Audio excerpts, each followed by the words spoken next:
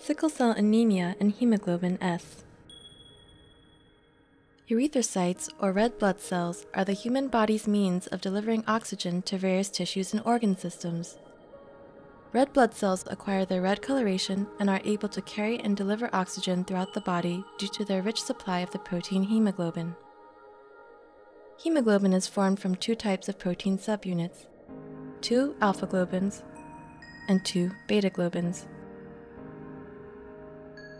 Sickle cell anemia is a genetic mutation that results in the production of sickle cell hemoglobin, also known as hemoglobin S.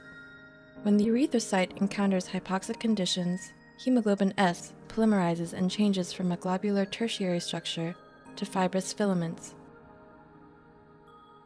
These filaments then cluster together, distorting the cell membrane and forming a sickle shape rather than the typical disc structure. The irregular sickle shape increases the likelihood that the erythrocytes will become lodged and occlude small blood vessels, which could lead to vessel inflammation, pain, as well as tissue damage.